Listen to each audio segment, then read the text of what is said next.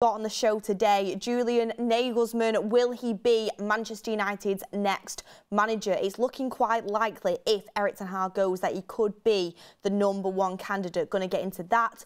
Also, Amad Diallo, potential summer exit. Would you want Amad to leave the football club? Is it a mistake to let Amad go? We're going to talk about that.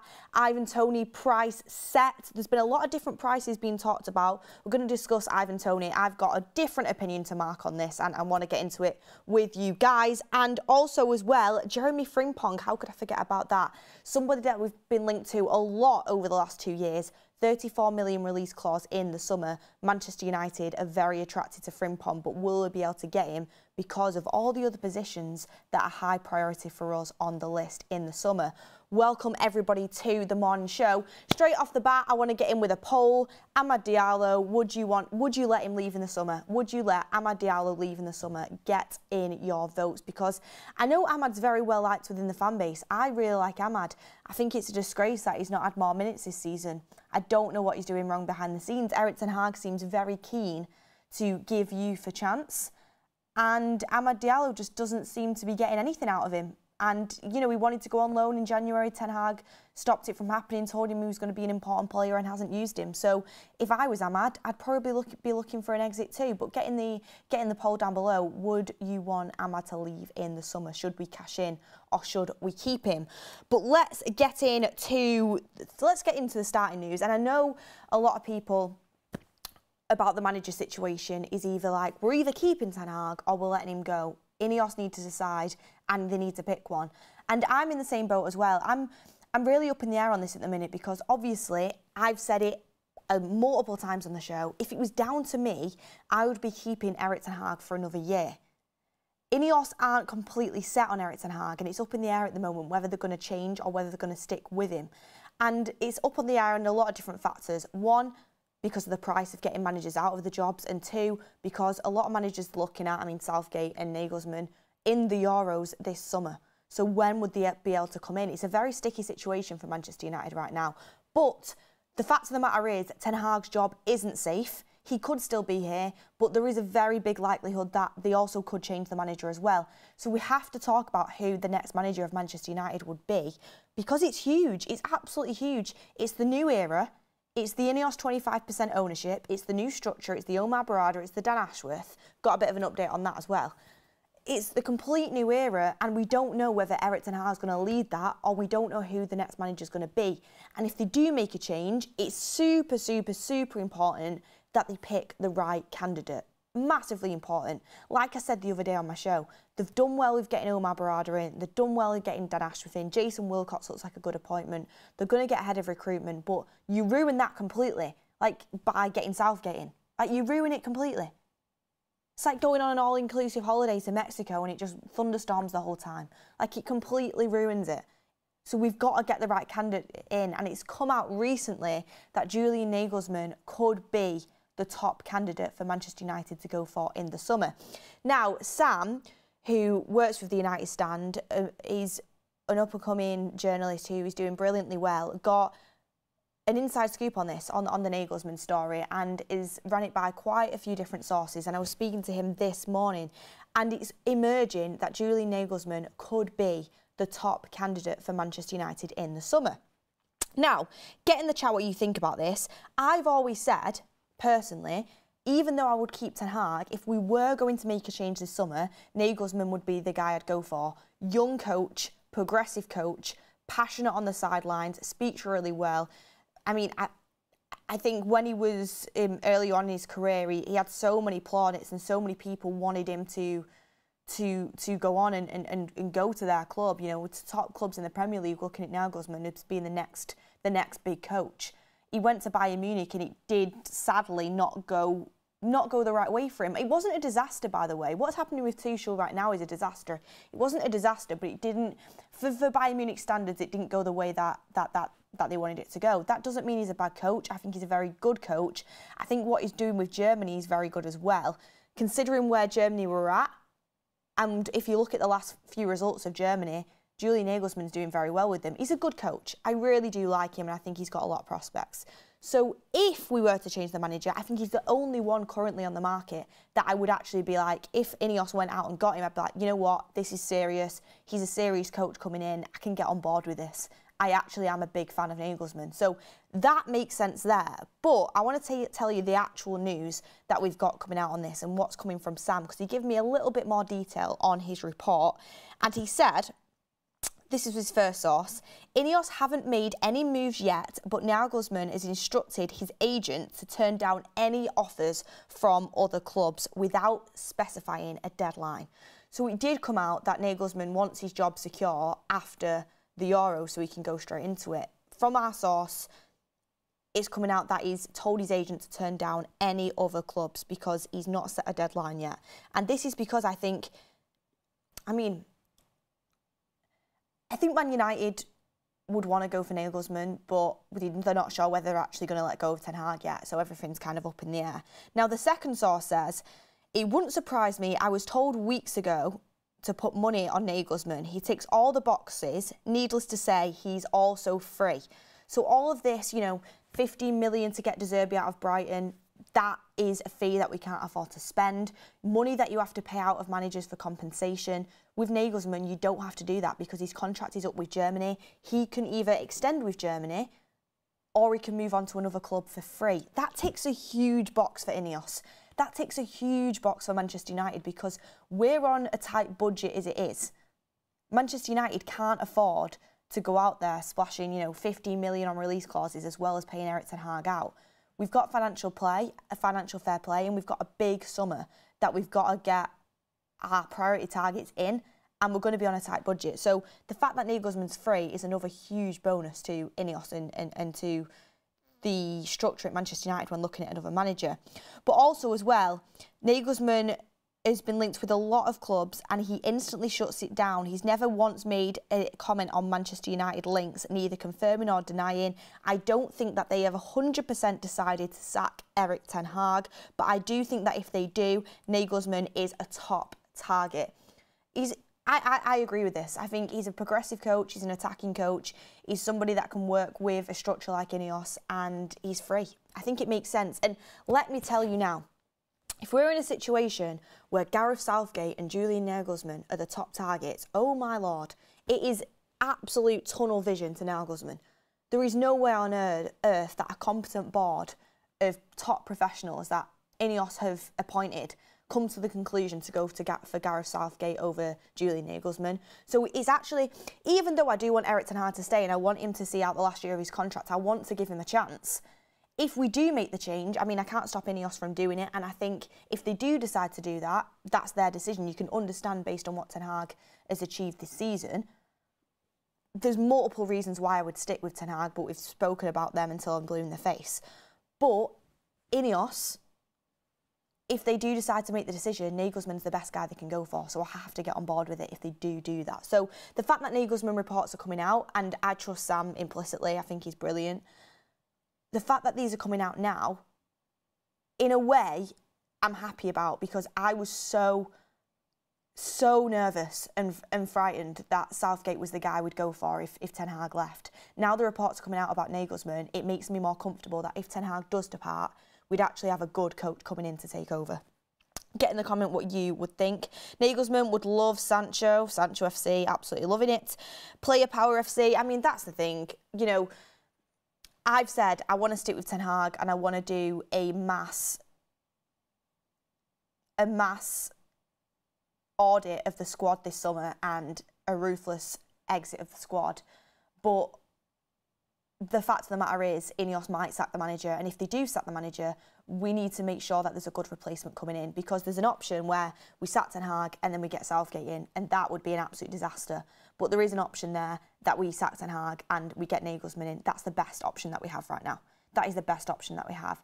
My option would be to keep Erik ten Hag, carry on with the process, give him a chance under the new board. If it works out, brilliant. If it doesn't, then you make a change. It's not as if we've been winning stuff for the last 5 years and this is an absolute drop-off. Like, we have been underperforming for the last decade, over a decade now. So sticking with Erik ten Hag for one more year and giving him a chance, I see, is suitable.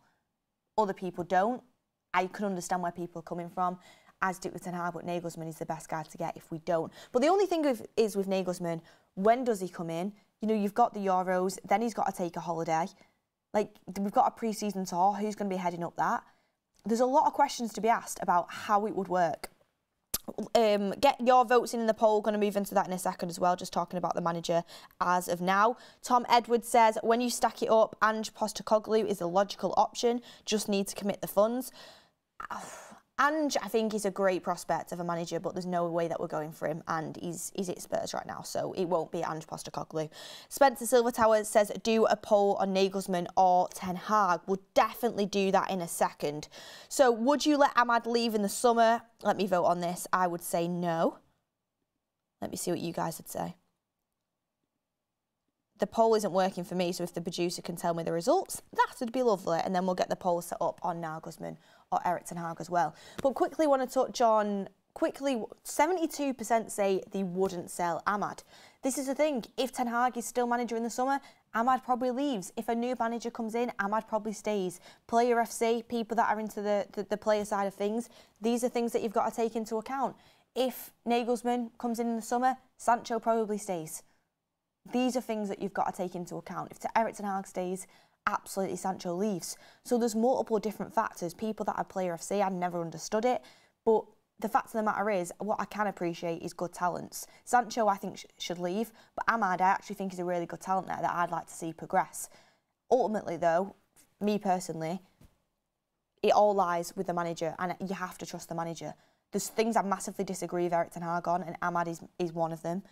But you've got to trust the manager if you're behind him. So get in the chat what you would want. And let's run the poll on coming in to next season. Who would you want as manager? Erik ten Hag or Julian Nagelsmann? Let's get that poll going and see what you guys think. And quickly, on the Nagelsmann story as well, whilst you're voting in that poll, I've been thinking about it a little bit.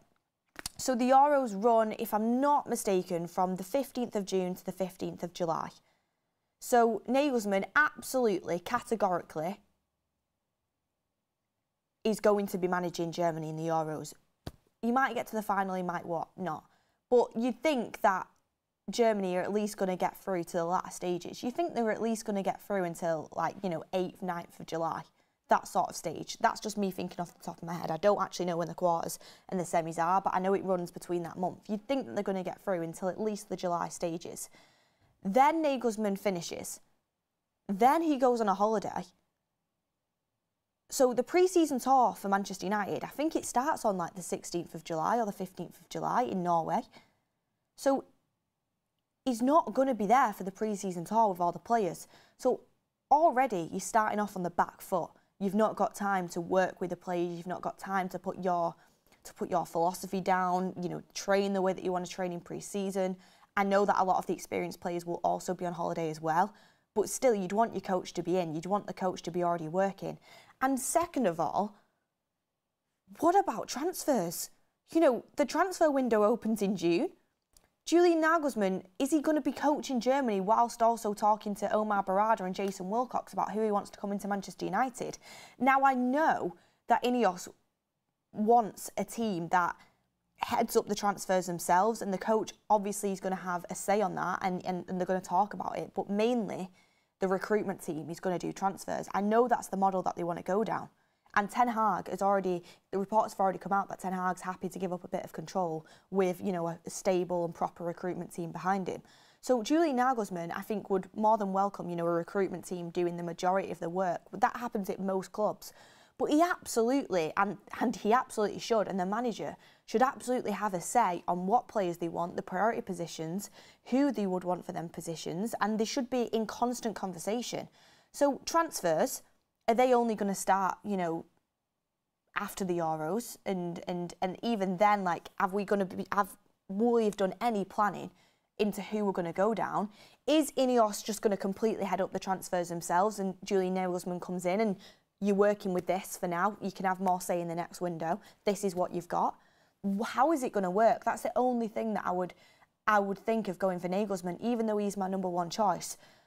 This summer's like an absolute write-off. First of all, you've not got Dan Ashworth in as your sporting director, which was crucial.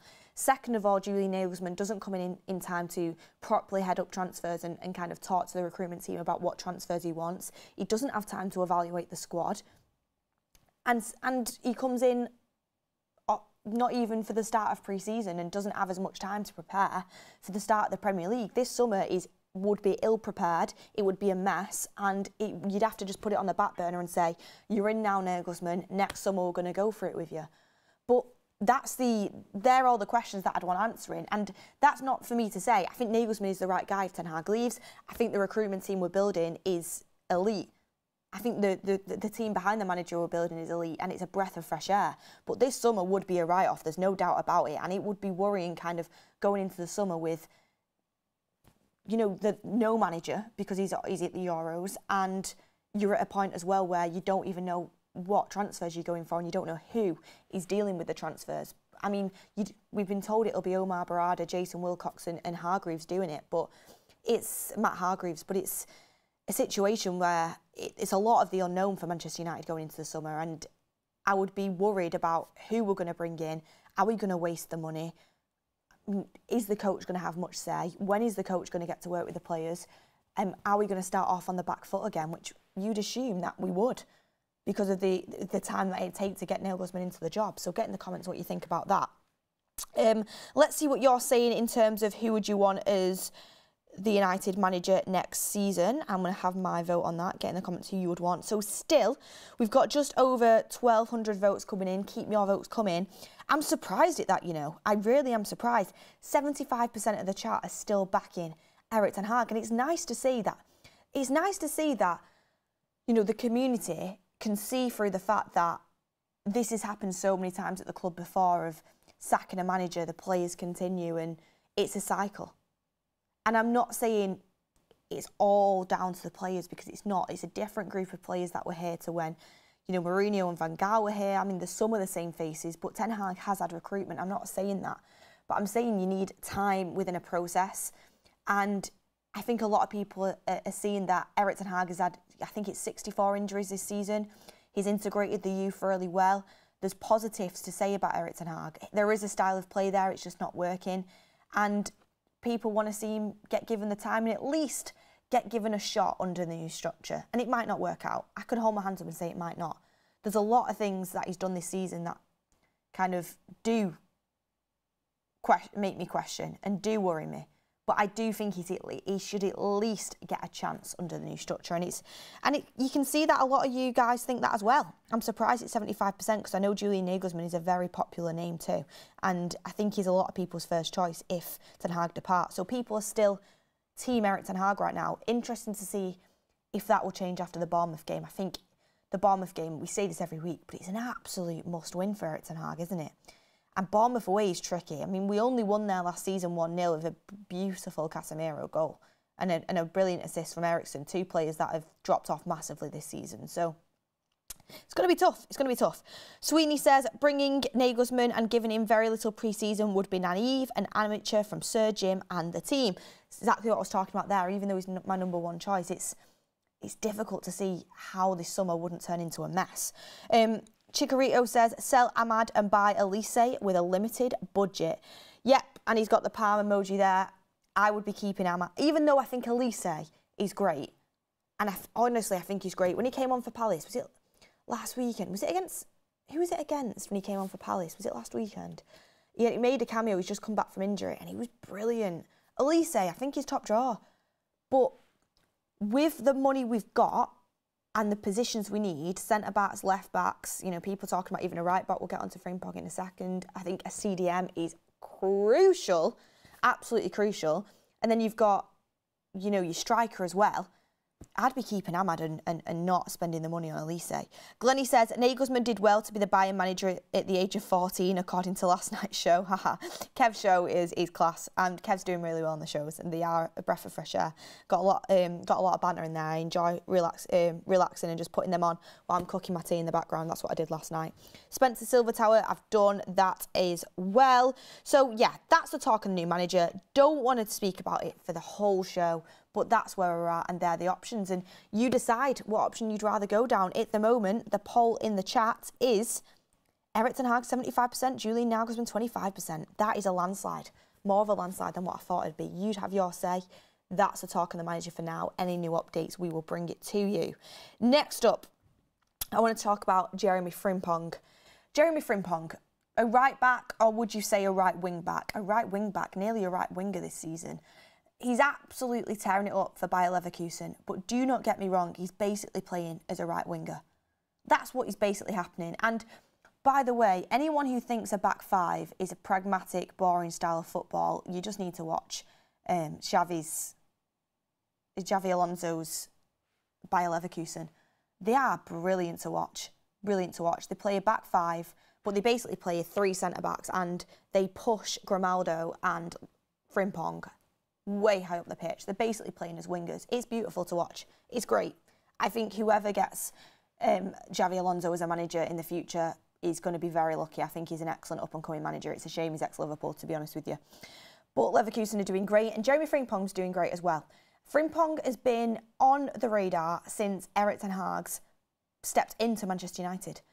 Even when Erik ten Hag hadn't been officially confirmed for the job, in the January before Erik ten Hag came in, there was already links to Frimpong because we basically knew ten Hag was going to be manager and we knew ten Hag really liked him. Frimpong's been on Manchester United's scouting list for a while and he's also on Erik ten Hag's list. He's highly up there. Also, he used to be at Manchester City's academy, so through the grapevine, you know people that have kind of been in contact with Jeremie Frimpong. I'm not saying me personally, but people around Manchester who you know. And it's no secret that he would love to come back to Manchester. He wants to come and play in the Premier League, and he would love to come back to Manchester. Manchester United are very interested. It's a £34 million release clause, a €40 million release clause. For a player of that calibre, it's an absolute bargain, and that is active this summer. Frimpong will leave Bayer Leverkusen this summer. I don't think there's any doubt about it that a club out there is going to pay £34 million to secure him. £34 million, because he's a top quality talent, he's young, he's fresh. My only issue with it is a right back, even though we've been wanting a right back for summers on end, with all the positions that we need to fill, is it the priority? Left back's kind of overtaken the right back in a priority for Manchester United. Also, can he play in a back four in the Premier League? I'm not sure. With how attacking he is. He's more of a right winger, to be honest with you. You'd be going for him instead of Elise. Obviously, that's a joke. But in a back four in the Premier League, the physicality of it, and when you look at his height as well, I think he's 5'7", 5'8". I know there's been small fullbacks that have worked in the Premier League, but it's a tough ask. It's a really tough ask, if I'm going to be honest with you.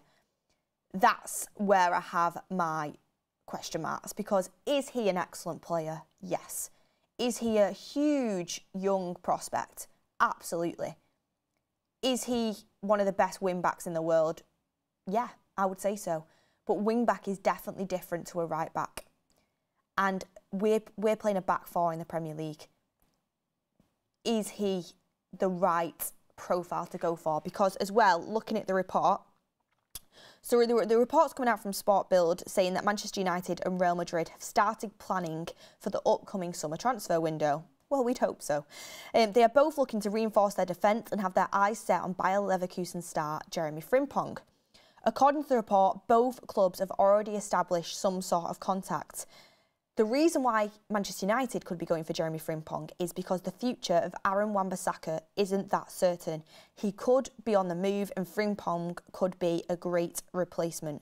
So, starting off on this is Wan-Bissaka. The way we get Frimpong in, we sell Wan-Bissaka. If Wan-Bissaka leaves, Frimpong would come in. That's what I'm assuming, and that's what I think would happen for Manchester United. It's £34 million. You're going to sell Wan-Bissaka, you need a replacement. That's how Frimpong comes in. If Wan-Bissaka stays, Frimpong doesn't come to Manchester United. You're getting rid of somebody who is one of the best one-on-one defenders in Europe. By the way, I would move on Wan-Bissaka. I would move on Wan-Bissaka. I've said this multiple times. I know a lot of people in the chat are a big fan of him. I know that. My personal opinion, Dalot, for me, is levels above Wan-Bissaka. Wan-Bissaka's great one-on-one defending. He can lock down a winger. Everything else is just not up to par. Going forward, not good enough. technically on the football, not good enough, and you just need a more modern fullback in today's game to be at the top level. He's a good fullback. He's a very, very good defender in terms of one-on-one defending. Sometimes he can get caught on the back post, but one-on-one defending is a good defender. But for a top club, you know, Wan-Bissaka's not starting for a top club. That's what I'm saying. So Wan-Bissaka, I would want to move him on. Is Jeremie Frimpong the right profile to replace a Wan-Bissaka, though? Because you're replacing somebody who we have in our squad as a very good defensive right back with a hugely attacking right back who, is he going to be solid defensively in the Premier League? I'm not sure. I've done a lot of research on Frimpong actually, and I've watched him quite a lot. I do like him. A lot of people in the chat are saying they think he could work in a back four. I'm not too sure. But then again, you have players like Trent Alexander-Arnold that are very, very good going forward and aren't the best going backwards, but they make it work because you play to the players' strengths and you try to hide their weaknesses as much as possible. At Manchester United, we're always exposing players' weaknesses. A big example of that this season is Casemiro, and we're not getting the best out of the strengths. So that's something that needs to change at Manchester United. But Jeremie Frimpong, would you want to go for him, yes or no? Get in the chat what you think. The Nagelsmann, Erik ten Hag poll, let's end that and do, would you replace Wan-Bissaka with Jeremie Frimpong this summer? Let's get that poll going and see what you guys think about that. Joe H says, our right-back situation is not bad, so I'd rather buy a left-back. Aaron Wan-Bissaka is back at the back post. He can't keep possession and he's rash. I agree with that. I agree with that. Possession-based football, playing out from the back, like Ten Hag wants to do, Wan-Bissaka isn't the guy for you. You saw against Liverpool, like, Onana had the ball, or Maguire had the ball. Liverpool just marked everybody else and left Wan-Bissaka free because they knew, like, he's not causing any problems on that ball. And Onana and Maguire and whoever's at the back still didn't want to pass to him. He was open. I kept hearing people in the crowd saying Wan-Bissaka's open. We still didn't pass to him because he's not good on the football. He's not. Good one-on-one defending. I wouldn't mind if we kept him for another season because of the issues that we've got elsewhere. I don't think he's like a huge issue because Dalot is my starter and I actually have trust and faith in Dalot. And I think he's probably had the best season of his career and he's only on the up. Dalot's my first choice. So Wan-Bissaka is, for me, only a second choice right back. I know he's had to play left back a few times this season. He's definitely not a left back, and left back's a situation we need to address. So it wouldn't be my first thought to go and replace Wan-Bissaka this summer. But if we were going to do it, I do think it's something that needs addressing. Like, we do need to replace him eventually. But this is where we're at right now. We need a striker. We need a left back. We need a CDM. We need two centre-backs. I mean, right back really has kind of filtered down to...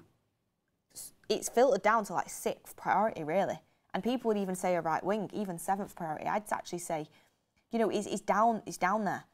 We have so many priorities at Manchester United because we've been terrible in recruitment for so many years that right back's filtered right down there. But if Man United feel like £34 million release clause for Jeremie Frimpong is too good to pass up on, and they do go for him, Wan-Bissaka departs, is that the right move for Manchester United? Get in the comments and get in the poll. Would you replace Wan-Bissaka with Frimpong this summer? I think Frimpong's an excellent player. Can he work in a back four in the Premier League? Get in the comments. I would get in the poll what you think. I'm going to vote on that as well. Let me get some super chats in. God, the super chats are going missing. Can't find them.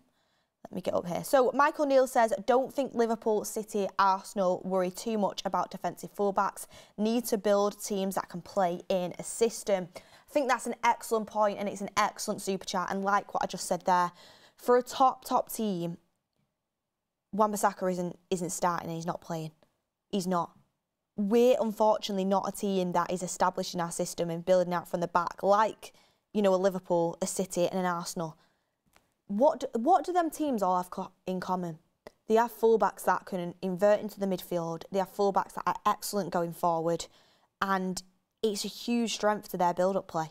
You know, you have Ben White with Arsenal, who's been exceptional this season.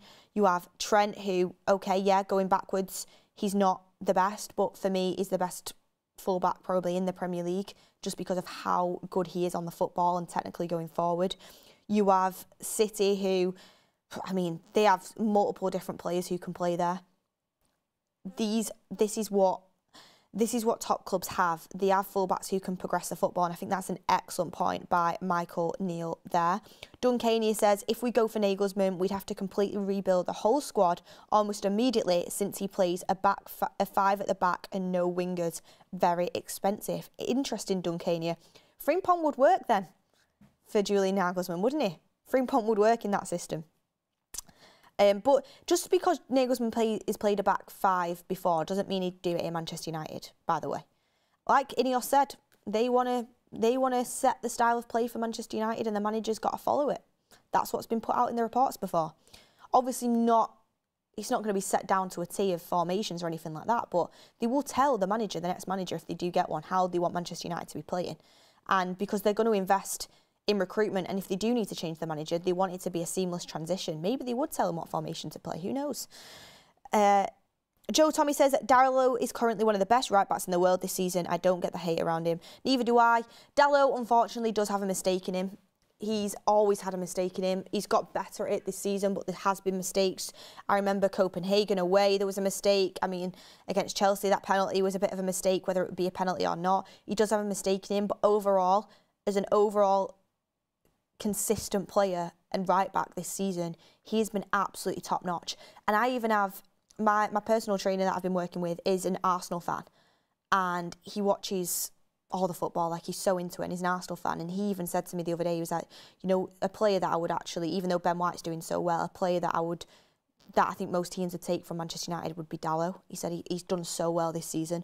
So Dalot is my first choice right back. It's just whether you move Aaron Wan-Bissaka on, and does Frimpong come in? Does Wan-Bissaka want to leave? You know, there's reports about him going in the past.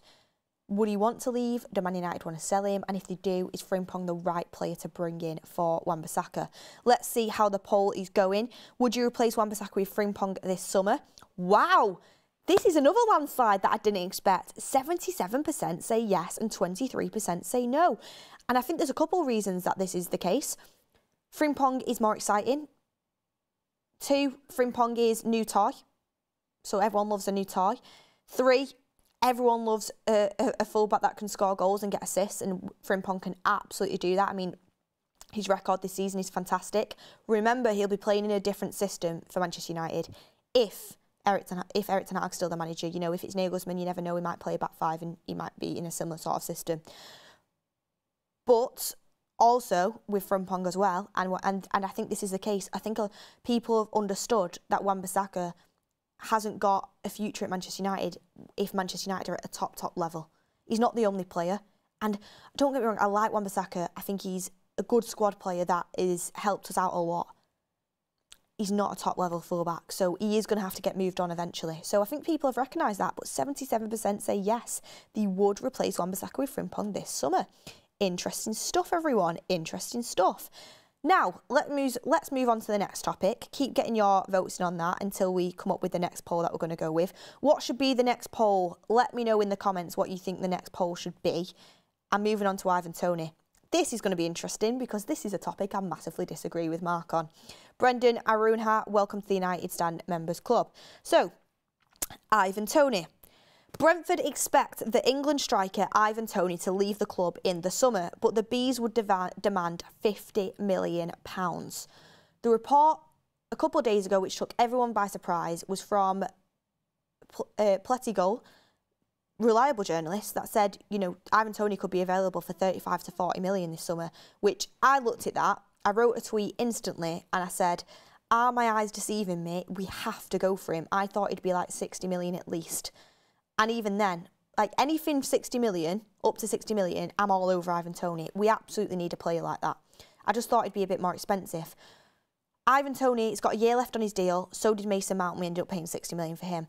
But he has had the betting stuff in the past, which might take a bit of value away from him in terms of selling him for Brentford, which I think, obviously, it's not a good thing. He's had the betting stuff, and I think he's learnt from that and he's moved on. I can't say categorically it won't happen again, but you very much doubt it's going to happen again. So if that means that money's come off his price tag, okay, money's come off his price tag. For us, that's a good thing because we can't afford to be spending ridiculous amounts of money on a striker. It's now coming out that it looks like the price tag for Ivan Toney will be around £50 million. £50 million. It's a steal. For someone like Ivan Toney, honestly, I don't care, it's a steal. £50 million. I think we have to go for it. For that price. I think we have to go for it. And I can already see in the chat saying, we've got Højlund, we don't need Toney, stay away from Toney. Mark's been had his opinion, and that's absolutely fine. I know that Mark's a huge fan of Rasmus. You know, I know that they're good mates. But I'm also a big fan of Rasmus. And I also think Rasmus is going to be a star striker for Manchester United in the future. Let's have a conversation, everyone. Rasmus needs support. You cannot go into next season with only Rasmus Højlund as your striker option. People are saying, you know, go for someone as an understudy to Rasmus. Why? We're Manchester United. You should have 2 top players competing in every position. Why would we go for somebody that can't compete with Rasmus Højlund? We should have someone who at least can compete, and Toney can absolutely do that. We need someone with experience. Toney checks that box. We need some. Ivan Toney also is bulletproof in terms of risks. He's Premier League proven. He scores goals for Brentford, goals galore for Brentford. He's also great at integrating players into play. Premier League proven, it works. 50 million for a player of his quality, it's very, very, very hard to come by. We should be all over that deal. We should be. And if Rasmus is what we think he's going to be in terms of quality, in terms of what we think he's going to be, he'd be able to compete with Ivan Toney anyway. If Ivan Toney's just going to bench Højlund for the whole season, which I don't think would happen, I think they definitely share game time, then we want someone who's at least as good as Ivan Toney playing up front for Manchester United. You want top quality. Like, you'd want someone who can compete with Rasmus. You want Rasmus to be able to come in and bench Toney for a few games because he's done so good. And if Rasmus is of the quality that we think he is, you know, we should be able to compete with someone like Ivan Toney. We need 2 top strikers. You look at Callum Wilson and Isak for Newcastle. You look at Alvarez and Haaland for Manchester City. That's what we need to be like. A striker's super important. And people can say to me, yeah, but Ivan Toney won't get chances the same way Rasmus doesn't get chances. I'm not saying that he will start getting loads of chances, Ivan Toney. I'm not saying that. But we need 2 top quality strikers. Rashford can't be starting at striker. Also, what Toney does is he offers something a bit different. He's someone who is great. He's a nightmare for defenders. He's great at ruffling feathers. His hold-up play is actually very, very good. He's great at bringing other players into play as well. His link-up play is good. He's got an all-round game. He runs the channels well. He's set-piece threat. He's massive for set pieces, not only just from corners and free kicks, but he can also take the free kicks. He can take the penalties. His set-piece record is great. He's an absolutely great player to have in your armour. And honestly, I think the talk of Mark saying we still shouldn't go near Ivan Toney for 40 million, he's mental to me. Like, why would you pass up on that opportunity? It's crazy to me. He's such a top quality striker. I mean, everyone can have their own opinions. I just massively don't agree with it. He's such a top quality striker. Also, Rasmus is 21. Ivan Toney's 28, right? It's perfect. You have Ivan Toney, what, until he's like 32? That's 4 years. Even then, when Ivan Toney's 32, and you've got like the best out of him, Rasmus is still only 25. He's literally starting to come into his prime, and he's learnt off Ivan Toney, who's had, you know, an up and down career, played in all different levels of football, took the Premier League by storm when he came up with Brentford. He's an England international that I think probably should go to the Euros as well with how he played in the last set of friendlies. Like, for me, it's a no-brainer. And do you know what else gets me is Mark says, oh, I would go for Ollie Watkins, though. Ollie Watkins is would be way more expensive than Ivan Toney. And for me, Ollie Watkins is a great player, but he's still a player that's going to massively compete with Højlund the same way Toney would. So I don't get the logic. Why would you not go for Toney, but you'd go for Watkins? I don't get it, because I get Watkins as link-up player, but so does Ivan Toney. But we need to go for someone. I think we're Manchester United. We need to be competitive. Think about the days where we had Sheringham, Solskjaer, York and Cole. We need someone in there who, God forbid Rasmus is injured, is good enough to play for Manchester United. The last thing you want next season is if Rasmus has picked up an injury or he's not available to play, you're looking at the bench thinking, it's just not as good. The option isn't as good. You want quality across the board at all times. That's why you need someone who's going to be able to compete, in my opinion. Anyway, get in the comments what you think, because, you know, it's starting to feel like the days are gone where we have a competitive squad. We need a competitive squad. And me saying I want Tony doesn't mean I don't want Højlund. I love Rasmus. I think he's excellent. I'm so glad we signed him. You need two competing. But let's get another poll in. Get the producer on that in a second. Let's get a poll saying should we go for Ivan Toney this summer for £50 million? I want to know what you guys think. I want to know what you guys think on that one. Got a couple of super chats in. Brand Muffin says Ivan Toney is toxic, stay away. It is interesting that, because we did an interview with Brentford's technical director on the build-up show, and he said that Ivan Toney is one of the best professionals. He starts for any club in the world. He's brilliant around the place. And Thomas Frank, coincidentally, also has him as Brentford captain. So he can't be that toxic if he's Brentford captain. He's made a mistake with the betting stuff, absolutely. Absolutely. But what else makes you think he's toxic? Oh, he said in a few interviews he wants to move to a different club. Yeah, I know he wants to move. He's at Brentford. No disrespect to Brentford, but for me, that's okay. Maybe you could be a bit more respectful, but he's a better player than Brentford. He's ambitious. He wants to do something with his career. He's played across all the top leagues. And do you know what? To make it as a Manchester United player sometimes, you've got to have a bit of arrogance. You've got to have a bit of arrogance about you. People were absolutely applauding it when Martinez went and knocked on Ajax's door and was like, I want to go to Manchester United. And rung up Ten Hag and was like, you know, Arsenal want me, but if you want me at United, I'll go. People were applauding it when Anthony was saying, you know, knocking on to the Ajax saying, I'm going, I'm leaving, I want Manchester United. But Ivan Toney says he wants to play at a bigger club and people are saying that's toxic. I want someone who's desperate to play for Man United. I want someone who has the confidence in their own ability that they're going to be able to smash it for Man United. And Ivan Toney has that bit of arrogance. You need that. Cantona had it. Cantona had that bit of arrogance and personality about him. I'm not comparing Toney to Cantona, but you need someone with that sort of personality. Rasmus has belief in his own abilities. Like, you need someone like that. So for me, it's just like people saying he's toxic. What, because he said he wants to leave Brentford? He probably does want to leave Brentford, yeah. He probably does. Declan Rice wanted to leave West Ham and go on to Arsenal because players want to play at top clubs. That's the way it is. And I want someone who wants to play for us, who's desperate to play for a top club, desperate to prove himself at the top level. Also, I saw an interview that he did as well, where the year before, obviously, he got banned through the betting stuff, he went through all of his chances and he said he went through all of the chances that he'd missed and examined what he could have done better to finish them chances, because he was not that far off Kane's record.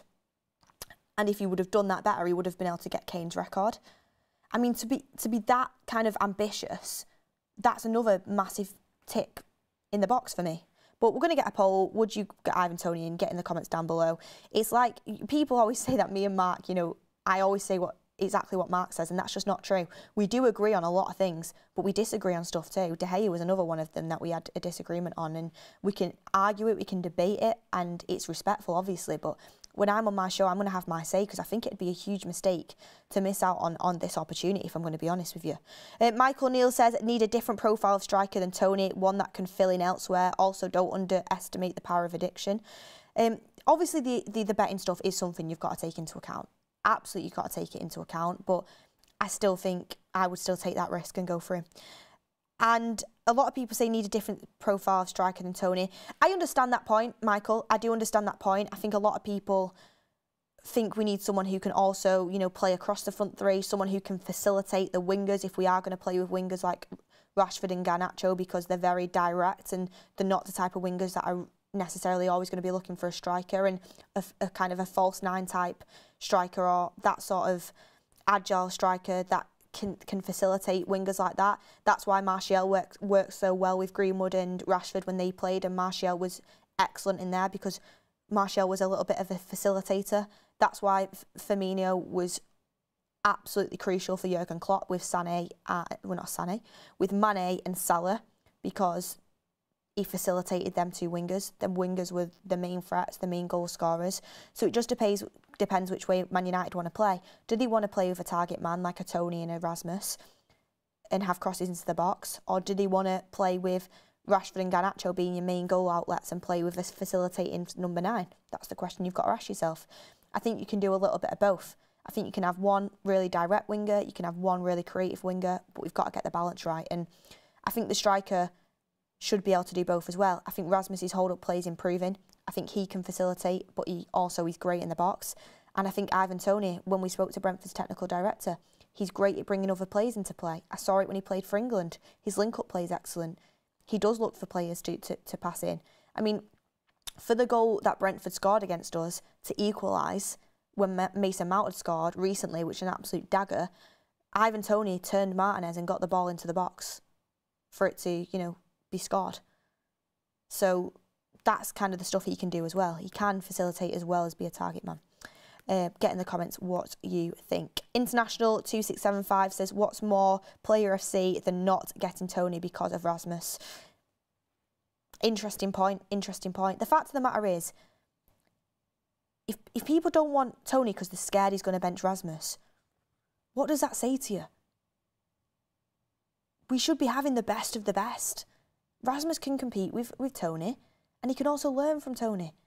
You've got to have the best playing in different positions for Manchester United, and that's something I'll stand by no matter who it is. Garnacho is a facilitator too, says Bolver, especially when he's playing on the right wing. We've got more chats coming in. I'm trying to get good ones in here. We have Lukeman says, Ivan Toney is a better striker than Watkins. If you know football, you should know this. Forget this season. Watkins has been excellent this season, but I think obviously he's done the work himself. But I think Unai Emery is absolutely huge in that, teaching him how to... He's been showing him clips of Cavani. He's been teaching him massive stuff. Like, I remember Watkins, I used to always think he was a good player. I never thought he was a great player. This season he's been a great player, and Unai Emery's done an excellent job with him. When it comes to just absolute technicality and striking ability, I think Tony's better. I think Tony's better, personally. Watkins has had a better season, but I think Tony is better. But Watkins is done excellently, and I think he's progressed brilliantly under Unai Emery. And he's a player I'd also take at Manchester United, but there's absolutely zero chance on this earth. But also a bit of news coming in from the Ivan Toney story as well, because obviously he was linked to Arsenal a lot. He said the recent good form of Arsenal's German forward Kai Havertz has made the Gunners rethink their summer transfer plans, with a move for Toney now unlikely. I mean, I think Arsenal, if they don't go for a striker, it would be silly from them. I think they have to go for a striker, but this isn't AFTV. I think they have to, despite anyone's good form. But if they don't go for Tony, maybe it is because they're worried about the mentality in terms of, the betting issues that he's had in the past, and you can understand that. But this is how I know a player's good. I was sat here a few months ago thinking, oh my gosh, if Arsenal get Tony, like, it's over. Like, they're going to be smashing it. They're already smashing it as it is, having someone like Tony in there as well. So for them not to go for Tony, I think it's an advantage to teams around them. But, they might go and get a Vlahovic, they might go and get an Osimhen, who knows? They might go and get someone who's top quality as well. Lavisha says, get Xerxes. Xerxes looks a good up-and-coming talent, but it's going to be around 70-75 million for Xerxes, apparently. They want a fee similar to Rasmus, because Xerxes is kind of in the same place where he's unproven, but he's got a lot of bags of potential, and they've seen if you can get around 70 million for Rasmus, they want that for Xerxes. We're not spending 70 million on an unproven player, even though he has got good attributes and he looks like he's got a lot of potential. We're just not, especially if Ivan Toney's there for 40-50 million, who's proven and is Premier League proven and can smash it for you in the Prem. Like, we're just not going to do that. I think we need someone with a bit of experience as well, I'm going to be honest. Make sure you smash a like on the video. Ivan Toney, 50 million this summer, yes or no? Getting your chat, get your vote in the poll. I'm going to say yes, obviously. Have I convinced you? Do you know what? It's better than it was the other day when Mark did it. we're on 40%, 47% yes and 53% no. 47% yes and 53% no. So, you know what? We're getting there. I feel like I'm going to convince you all. I'm going to convince you all by the start of the summer transfer window. I don't think we will go for Tony, by the way, but I think we have to. For 50 million, I think it's a great price, especially considering what strikers are going for nowadays. 53% no, 47% yes. I'll take that for now. We're going to get it over 50% in the upcoming weeks.